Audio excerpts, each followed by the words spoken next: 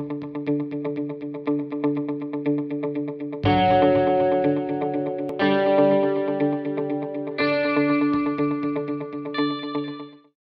to this special edition of Frequency Matters, the RF and Microwave Update Series. I'm Pat Hindle. I'm here with my co-host Gary Lerude and special guest Ted Heil, president of Mini Circuits. Welcome, Ted. Hi, Pat. Hi, Gary. Thanks for having me on again. This is a special episode covering IMS 2020, so we wanted to learn more about some of the highlights that you're having at that event. With IMS going virtual, how did Mini Circuits prepare for the event and displaying your products online? It's kind of interesting, actually, Pat. For us, this is the first time we're doing anything like this. Our marketing team has been scrambling, working with the guys at IMS and the GTR to pull together what we hope will be something interesting for the viewers. We've taken a little different tack. What we tried to do is to create a little bit of a look and feel of being at the booth. We actually set up our booth in our facility in Brooklyn. And last week we had a videographer come by and I walked the viewer through the booth, looking at the various displays and giving them an update on what the products are, what the interesting new products that we talked about that we released over the last year. And then we hope this will give them a sense of what it's going to be like to walk through a booth with an applications engineer. Hopefully, if they're interested, they'll click, and then they'll have the opportunity to talk to one of our applications engineers who'll be ready for them to answer their questions and give them more detail. That sounds like a really good approach. Talk a little bit more about some of the products that you're actually going to be highlighting at the virtual booth. Sure. For us, 2019 and even into the first half of 2020 was a really successful year for us in terms of new product releases. Over those 12 months, we released close to about 400 new products, which is pretty much record pace for Mini Circuits. A lot of the interesting area falls into some of our key investment product lines. Let's talk about the LTCC products. That's one of our most spoken about and prolific product lines. We've made some really nice investments and advancements over the last year. We've taken our traditional products that I think we have probably one of the broadest product lines in low temperature coal-fired ceramic filters, and we've redesigned a lot of the kernel frequencies, 1,000, 2,000, 4,000, 8,000 megahertz. We've made them smaller. We went from 0805 or 1206, 0805 down to 0603, 0402, and we even have 0202 size now as our smallest filter. We've not only been able to reduce the size, but through our modeling and understanding the dielectric properties a little better, we've actually gotten sharper filters. So we're offering the customers in LTCC better filters in smaller size. We've also introduced our first millimeter wave filters. These are surface mount LTCC. So unlike traditional thin film, the conductors are buried in the multiple layers of ceramic, so we can make pretty small packages. Up to now, we're about to release our 28 and 30 gigahertz LTCC bandpass filters. And one of the traditional problems in LTCC is getting good rejection far out in frequency. What happens is this is a chip component on a board, and you have a lot of leakage signals that will either go around or through the ceramic. We have created a shielding effect within the LTCC chip so that we can now achieve close to 60 dB of rejection all the way through 12 gigahertz. That's pretty novel. On the MMIC amplifier front, we finally released our models that are into Ka band, several amplifiers up to 45 gigahertz. We're announcing at the show another 5 to 6 models, distributed amplifiers up to 50 gigahertz, expanding that product line. Obviously, a lot of opportunity for 5G, as well as the aerospace and defense markets. We've released a lot of products, MMIC products, that are passive as well. These are a series of power splitters and couplers and equalizers. We've pushed that product line up to 60 gigahertz.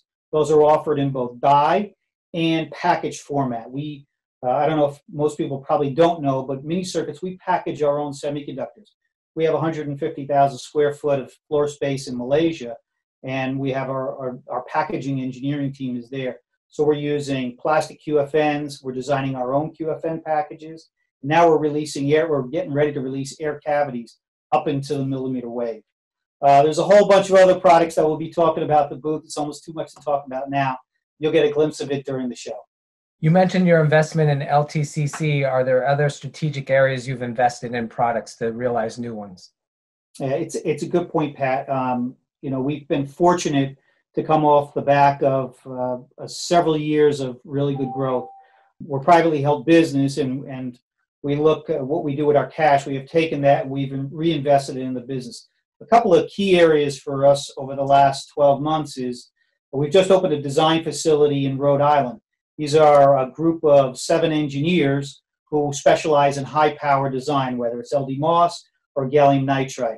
They are taking responsibility for our high power amplifier product line. Traditionally, that line for us has capped out at about 100 watts, but there's clearly a market in the higher powers up to about 8 gigahertz. So the team there will be pushing us into the kilowatt region for benchtop, typically test amplifiers. But we've also taken a stab at entering the energy market. These tend to be more narrowband for heating and medical and other industrial applications. Those first products are in trials right now. We hope to be able to see some success by the end of the year. We've made another big investment locally at our facility on Long Island. We were able to acquire some strong technical talent, and we're opening up a clean room facility there so that we can drive our chip and wire assemblies for either the high rel markets or the millimeter wave modules. These are active and passive modules, a lot of amplifiers, pushing us into 67 and 80 gigahertz. There's a lot of test applications, 5G, 6G, research that require these connectorized products, and we hope that our Deer Park group will be able to fill that. We've got few other investments, non-technical, but this year we we just announced our partnership with Mouser. Traditionally, mini circuits, we have distributed all of our products directly in the domestic U.S. and North American markets. A few months ago, we launched our first third-party distributor, Mouser, for the domestic U.S. market, and it's been a great success. It's a big change for mini circuits, but it's really all about servicing our customers and aligning with their preferences, particularly when it comes to picking parts and getting them for the prototype. And Mouser has been great with that. We've also invested in Asia. We opened up a logistics facility in our Penang, Malaysia site so that we can now service our Asian customers direct without wrapping products all over the globe multiple times and dealing with all the freight. Well, this has been quite a year so far, and the roller coaster ride isn't over yet. What are your thoughts, Ted, on the market trends and the state of the RF microwave industry? Well, I think most of us in our business are coming off a pretty good first half of the year, from what I see from all the announcements, and mini circuits is no different. A lot of us have big questions for what's going to happen in the second half of the year and 2021. Fortunately for us, we're a very multi-market company. We track over 7 markets where our products are sold. We have over 25,000 customers, and no one customer represents more than 3% of our business.